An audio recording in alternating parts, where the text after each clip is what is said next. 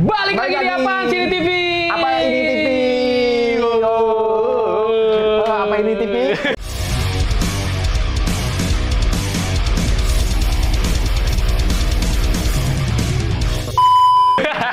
Masih sama gue tentunya dan balik lagi bersama orang ini. Balik lagi boy. Balik lagi. Gimana sehat Jon? Sehat Jon. Kenalin lu dong, nama lu dong. Siapa tahu mungkin ada yang belum kenal, yang baru bergabung di channel ini. Selamat bergabung ya kan. Jangan lupa di follow Instagram kita. Kalau dia jangan. Kenalin lu nama lu lah. Nama gue @bule. Oh, @bule. Udah gitu tiba-tiba ada suara ondel-ondel lewat. Nih dengerin ya. Nih. Tuh, ini lu dengerin. Tuh, suara goblok. Budaya Betawi lu jadiin ngamen, lu goblok. Asli, bener gak sih, Pe? Gua gak setuju. Lu kalau ngamen mending nyanyi lagu. Kayak lagunya bisanya lagu-lagunya si bandnya Bule gitu kan. Karena lagu ini kan di kafe-kafe yang lagi tren sekarang tuh. Apa tuh? Beta janji. Beta jaga. Gitu. Kayak sambil nungguin ini lewat aja gitu. Kita begini ya kan. Agak goblok gitu. Kenapa sih harus ada ondel-ondel lewat gitu kan? Itu kesenian daerah. Nah, itu sebenarnya kesenian daerah. Kita bahas itu dulu ya sambil itu nunggu lewat lah sebelum kita bahas yang mau kita review ya kan. Biar dia lewat kita sambil ngobrol. Itu sebenarnya kan kebudayaan Betawi. Kenapa lu pakai malah ngamen? Jangan dong. Aduh, lu mending kreatif. Lu beli gitar, Bos. Lu nyanyi lah. Nyanyi lagu-lagu apa kek gitu kan. Ngamen, Pak. Iya, jadi jangan pakai budaya Betawi gini buat ngamen gitu kan. Tapi ini lama ya dia nggak lewat. Ini makan durasi ya gitu kan. Nanti gampang saya potong aja ya. Tapi jangan tuh, dia baru lewat. Dan rata-rata ondel-ondel itu pasti mandiri. Dia bawa gerobak ke sini. Agak goblok ya. Iya. Mending ketahuan lu main Mobile Legends, lu jangan jadi budaya Betawi buat ngamen gitu kan. Oh, ini padahal udah gue bahas sebelumnya gitu dan gue langsung kena dolar kuning. Iya. Ya bodo amat kalau gue sih nggak ngaruh. Gue ngomong fakta padanya, Pe. Iya. Sebenarnya itu kesenian daerah. Jangan sampai kesenian daerah lu pakai ngamen gitu kan. Itu yang kita harus jaga. Iya tuh suaranya kan sayup-sayup terdengar, suara ondel-ondel gitu. Tapi enggak ngomong suara ondel-ondel tuh copyright gak sih? Karena takutnya copyright ya kan, kacau enggak ya, Pe ya? Enggak lah. Nah kan dia suaranya kayak apa sih, Pe, yang digesek-gesek biola itu, Pe? Ya kalau ada yang tahu komen di bawah ya. Ntar dapat hadiah dari Abang Bule. Dapat hadiah. Giveaway. Anjir, giveaway. Ya, makanya lu tebak tuh tadi tuh alat musik yang buat ondel-ondel apa kan lu DM tadi kasih kaos dari produknya Bang Bule gitu kan. Lu punya produk apa, Jon? Ada apa aja, Pak? Oh, ada apa aja ada. Nama produk bokep ada. Kalau ada gua beli. Nah, udah lewat ya kan? Udah lewat, udah jauh susu jauh lu udah Pahit. Balik lagi, Pe. Jadi hari ini kita akan nge-review tato anak band yang ada di dunia ini.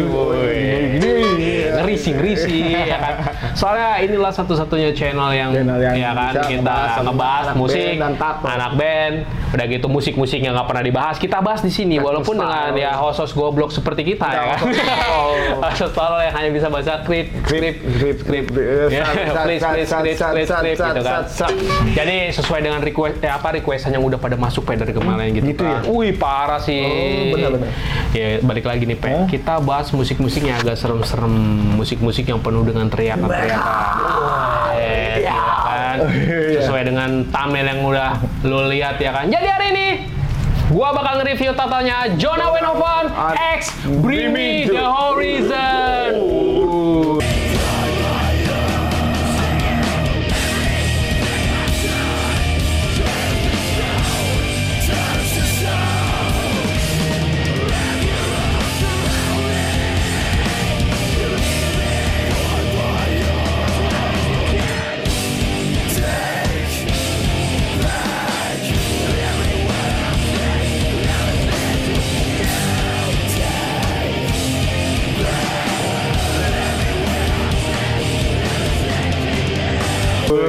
Gila, gue scream tuh untuk lo tuh. Sejauh apa, Pe, lo tau Bring Me The Horizon, Pe? Wah, gue gila. Itu semenjak gue nggak tahu band nih. Pertama kali yang... Itu tapi ngeri sih, Pe. Iya, Horizon sih. We'll never sleep, it's like never Iya sih. Itu nanti kita bahas setelah ini. Soalnya tatonya kan banyak. Jadi kita bakal ngomongin bandnya nanti setelah review tato. Oke, kita langsung bahas tato Jona Weinhofen dari lengan kanannya aja langsung. Dia jadi satu tema rata-rata Jona Weinhofen. Jadi di lengan kanannya ada temanya Oriental. Traditional Japanese. Jadi ada gambar ikan koi, begitu ada kayak burung bangau, kayak kecap. Kecap. Apaan sih? Goblok lu sih Leo, tolol. Gak apa-apa daripada gue endorse, gue ngomong langsung kan. Tapi balik lagi sih, Pe, warna-warnanya soft sih. Dia jatuhnya modern Japanese style. Jadi bukan tradisional. Kalau tradisional nggak kayak gini temanya. Dia gambar-gambar lebih baku gitu. Kayak kalian bisa searching sendiri gitu kan. Tradisional Japanese itu apa, terus modern Japanese tato itu apa. Biar pinter, biar nggak bodoh, biar nggak dibodohin tato artis yang baru belajar. Benar. Ya nggak, Pe? Benar. Balik lagi nih, konsepnya menurut lo Japanese seperti ini lo suka nggak sih? Suka gua. Wah, ngeri sih. Full color ini gila sih ini. Mantep sih, Pe. Mantep sih. Mantep. Ada lily water, tapi sebenarnya simpel. Tapi menurut macamnya juga gitu. Ya gitu, itu nanti ada bagian-bagiannya. Oh iya ada ya. Oke. Tiger. Oke, next. Kita ke lengan kirinya Jona Weinhofen. Oke, gitu, Pak. Yoi. Jadi di lengan kirinya balik lagi Japanese style, tapi temanya tema-tema ini serem-serem kayak horor. Jadi ada kayak wanita ekornya ular gitu kan. Cewek ekornya ular, udah gitu main full coloring. Balik lagi sih temanya tema horor sih emang sih. Udah gitu yang bawah sininya kalau dia balik begini ada gambarnya tengkorak. Iya kan? Oh gila sih ini bagus sih menurut gue sih, Pe. Lu juga ngasih tema-tema horor tapi Japanese. Suka lo? Suka gue. Oke lah. Mantep ya? Mantep. Oke, next. Kita ke punggung tangan dan kirinya Jona Weinhofen. Jadi ada gambarnya, balik lagi sih, lebih ke new school. Bener gak sih? Ada gambar kayak yang di lengan kanannya, kalian bisa lihat tuh ada gambar kayak school, ada kayak gurita-guritanya gitu. Kalau yang kirinya, ngelanjut tema yang kirinya itu lebih ke Japanese. Ada gambar-gambar kayak cewek, bener gak sih? Bener. Cewek tapi kayak iblis-iblis gitu sih. Iblis gitu. Oh, keren sih. Kamu jago ya sekarang. Mantap sih, Pak, ini sih. Ini gue suka sih. Lu suka nggak sih tema-tema? Kalau tapi di punggung tangan lu juga temanya kan nightmare-nightmarean gitu kan, sama kayak dia gitu kan. Oke lah. Mantap lah ini. Mantap lah. Oke, next. Kita ke jari tangannya Jona Weinhofen. Jadi ada tulisannya rock roll. N-nya nggak ada. Rock and roll mungkin maksud dia. Rock and roll mungkin. Iya. O-nya dari diamond atau berlian. Rock and roll. Keren sih, Pe. Rock N-nya mungkin di sini kali. Rock and roll. Ini N kali nih disatuin tuh. Ya mungkin. Maybe. Oh keren sih. Letteringnya standar old school aja sih. Menurut gua sih. Hanya memang artinya aja yang keren menurut gua. Tapi letteringnya gua bilang sih biasa aja sih. Oke, next. Kita ke dada dan perutnya Jona Weinhofen. Jadi balik lagi nih ya, kita bahas dulu nih. Dadanya ada gambarnya beruang. Bener gak sih? Beruang apa serigala ini? Menurut lu, Pe? Serigala. Menurut gue sih serigala ya. Serigala jadi hanya kayak main shading bulu gitu doang. Jadi old school, balik lagi nih American style gitu kan. Udah gitu di dada atasnya tulisannya apa ini? Heritage. Kita liatin lah kalau ada gambar. Udah gitu kita liatin di perutnya ada tulisannya vegan karena doi ini vegan dan vegetarian artinya, Pe. Dia tidak makan benda hidup, bahkan dia mendukung gerakan-gerakan vegan kayak gitu, Pe. Ya oke lah. Dan di bawahnya ada old school juga, ada gambar wanita, ada gambar jangkar, udah gitu ada gambarnya apa, ikan hiu ya kan, kiri kanannya shark attack, balik lagi Shark Tank. Wah keren sih ini sih, tulisan vegannya sih gila sih, ini gue suka banget sih ini, kayak hidup kayak dibikin dari darah gitu doang, warna merah doang letteringnya, mantap sih. Oke, next kita ke rusuk kanannya Jona Weinhofen. Jadi ada gambarnya tiger yang tadi lo lihat gitu kan. Gila, full di rusuknya gambar tiger, bro. Gila sih ini, keren sih tigernya sini. Mantep banget nih, Pe. Oke lah ya. Japanese banget dia, emang rata-rata suka Japanese style gitu kalau si Jona Weinhofen sih. Wah, oke sih ini gue bilang sih. Oke, next. Kita ke rusuk kirinya Jona Weinhofen. Jadi ada gambarnya deer. Rusa, iya kan? Ya main-main warna-warna gitulah, pokoknya keren lah.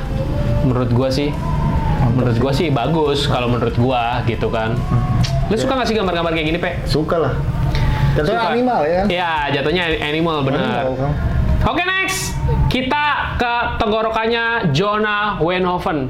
Jadi di tenggorokannya Wih gila sih, ini ada gambar jantung tapi ada matanya, Pe. Wih serem sih, serem banget cow. Udah gitu ada sayapnya. Jadi dia mainnya sama kayak Tony Perry-nya Pierce the Veil. Jadi di tengah dulu, sayapnya ke samping kiri kanan. Jadi langsung penuh, Pe. Iya benar. Jadi nggak dari kiri kanan dulu, nggak. Dia langsung dari tengah ngepakin sayap kiri kanan lehernya. Jadi langsung penuh. Udah gitu balik lagi kan bener gue bilang di bawahnya ada tulisannya heritage. Heritage apa artinya? Lu searching sendiri lah.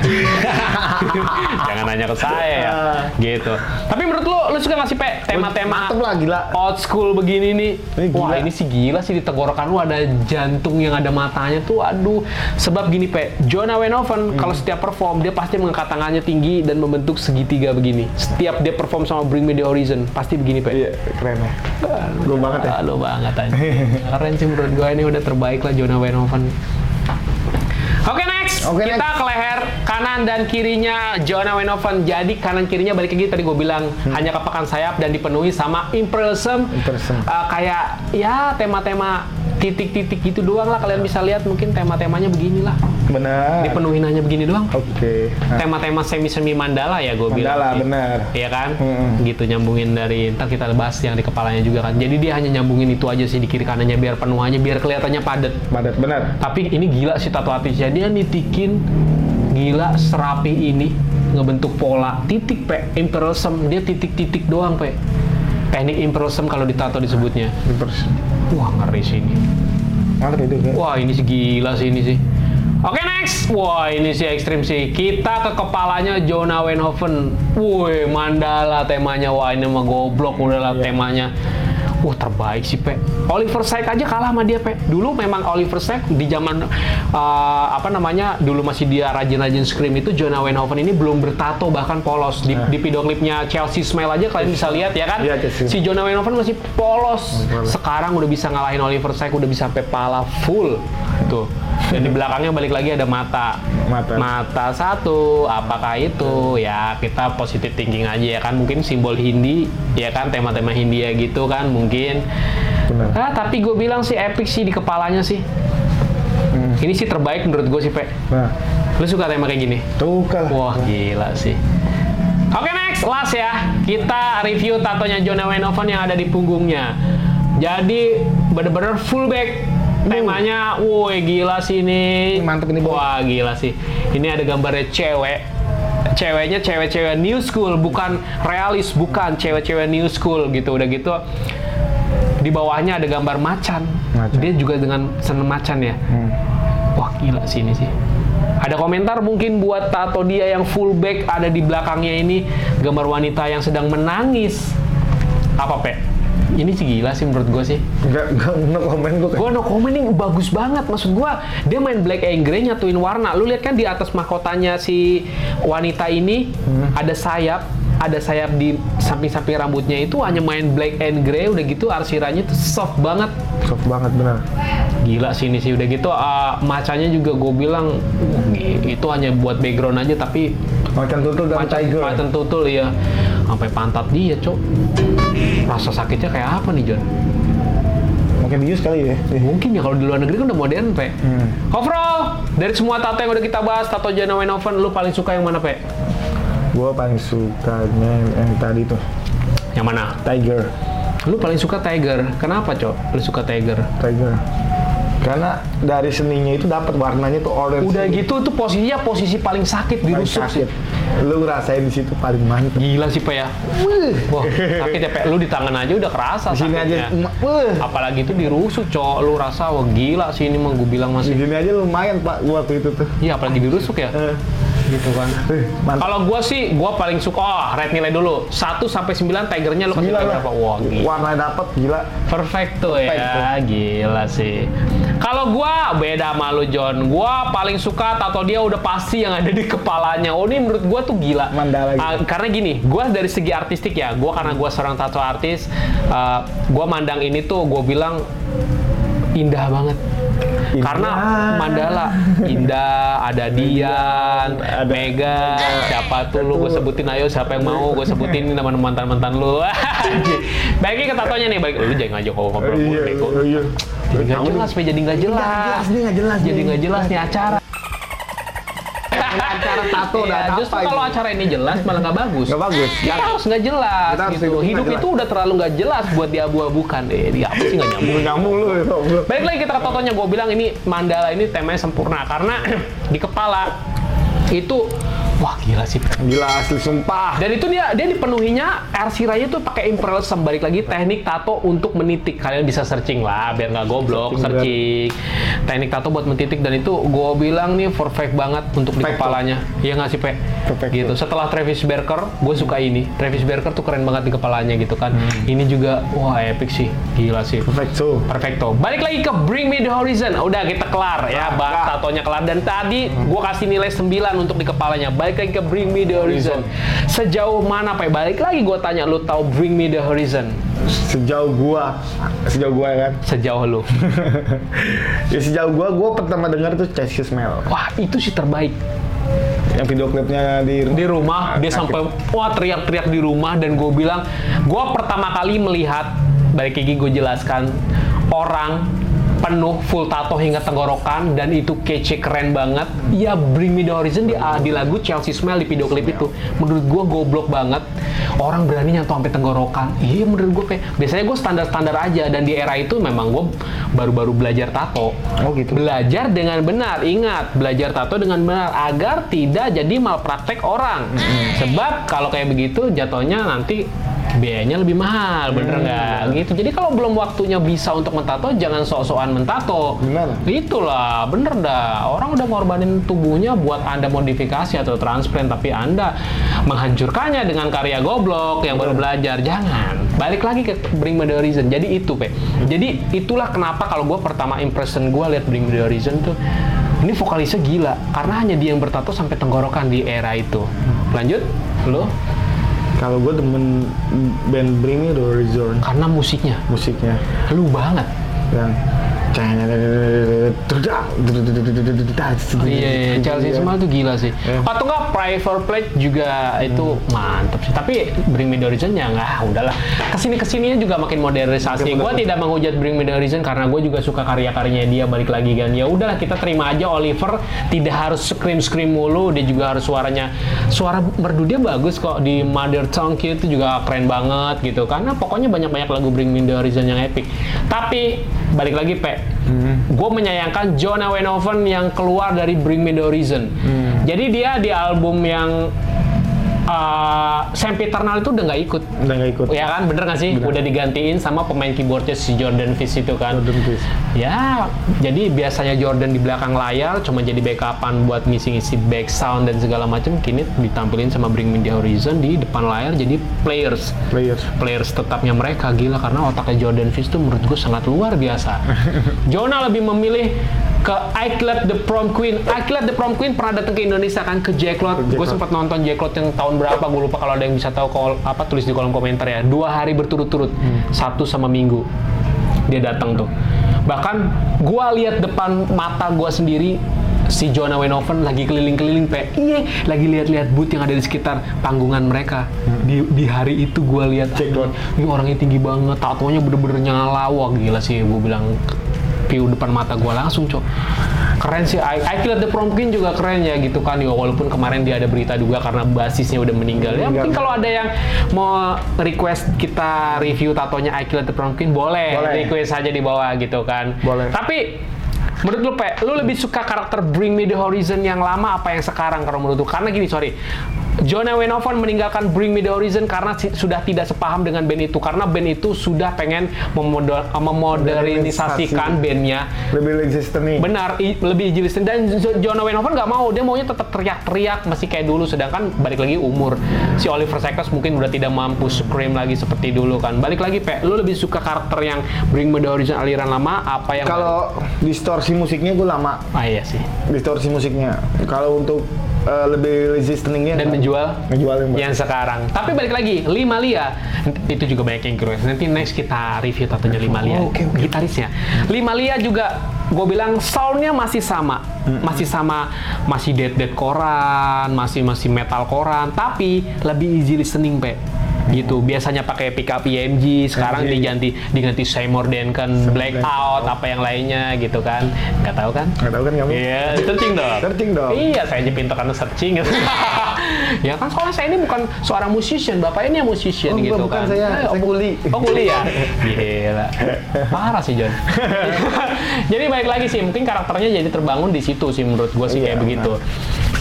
Mungkin ada yang ingin ditambahkan buat fans-fansnya Bring Me The Horizon yang ada di Indonesia gitu kan. Karena hari ini kita tidak membahas I Clear The Prom Queen, kita bahas Jona Weinhofen sebagai ex-nya Bring Me The Horizon. Mungkin Pak ada yang disampaikan? Apakah keluarnya si Jona dari Bring Me The Horizon membawa nuansa baru buat Bring Me The Horizon menurut lo? Banget. Karena masuknya Jordan Fish itu ngerubah semuanya, Pak. Ya, distorsi musiknya lebih resisten nih. Iya, udah gitu. Pandangannya Bring Me The Horizon jadi terbuka lebar tentang industrial musik yang di luar metal. Benar. Bener nggak sih, Pe? Dengan masuknya Jordan Fish ini, karena dia tuh entertainnya parah banget sih, gitu. Musik semua back sound semua yang bikin Jordan Fish sih. Jadi sebenarnya mereka semua itu udah nyaman banget. Sama kayak lagu gue yang baru ya ntar. Oh ada ya? Ada. Oh iya benar. Tapi ada rencana launching di YouTube nggak sih? Insya Allah sih ada. Insya Allah ada ya. Ya nanti jangan lupa ya nanti dilihat kalau bisanya Bang Bule launching lagu-lagu dia yang lagunya yang enggak. Oh udah nggak gitu. Udah nggak gitu. Oh lu ngikutin karakternya Oliver Sykes udah lebih easy, lebih bisa menjual. Lebih ke Skip the Fate. Oh lebih Skip the Fate ya, karena lu lebih kiblat ke situ ya nggak ke Bring Me The Horizon ya enggak ya. Beda. Gitu ya kan. Ya. Escape the Fate ya. Ya mungkin sampai di sini aja apa ya karena mungkin waktu juga gitu kan. Waktu juga. Waktunya sudah memisahkan kita dan skripnya udah habis. Saya nggak tahu harus ngomong apa lagi gitu kan. Udah bete kayaknya. Ya gitu kan. Ya. Jadi misalnya ada saran, kritik, atau komen, lu bisa tulis di kolom komentar. Atau kalau misalnya mau request, bisa ke Instagram kita. Ya kemarin juga ke IG gue juga ada yang komen. Oh ada ya? Ada. Alhamdulillah lah ya. Alhamdulillah sekarang IG-nya Bang Bule jadi banyak yang komen aja. Follow mah nggak ada gitu kan. Ya jangan lupa di like, comment, subscribe biar channelnya ini berkembang. Pokoknya ya. See you in the next video. Bye-bye.